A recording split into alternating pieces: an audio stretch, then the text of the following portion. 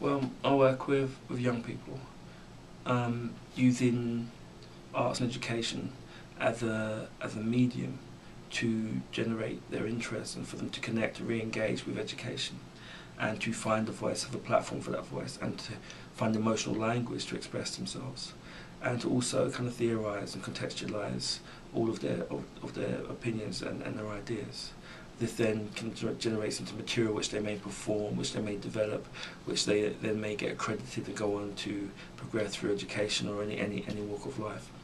That work has led us to listening to young people, to do work with police in the UK, and the police themselves, having the bad reputation, want to connect with young people and improve their relationships.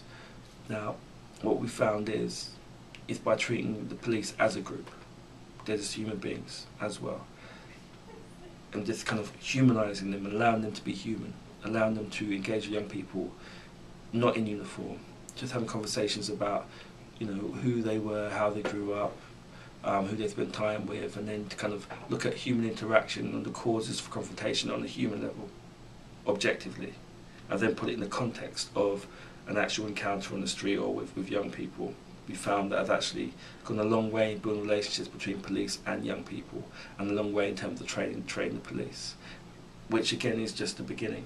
And in terms of communities having a direct link, I think there's a disparity in communities where you have generations, like old generations can feel that the young generations are obviously doing something wrong, or why they're getting stopped. And I think those gaps within communities are things we are not responsible for but need to be aware of. And I think we need to have an objective body that works with a community, which is the same team that works with the police. I.e., young people will never attend these meetings because they feel no purpose to. However, if you consult with them and talk to them and see what it is that they actually want to communicate and get them talking to each other, that's where the work starts.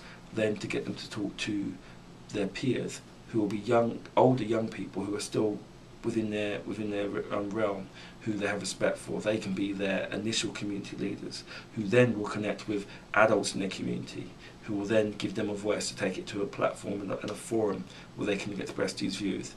Now, the issue from a young person's and from a community's perspective is, where does the conversation go, and what are the steps that are taken, or is it just lip service? So whatever decisions are made, they have to come from on high.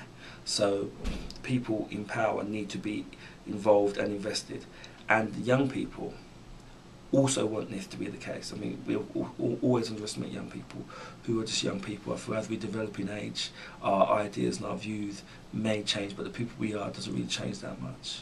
And it's just older versions of ourselves, and most people's emotional development isn't that far from when they were teenagers anyway.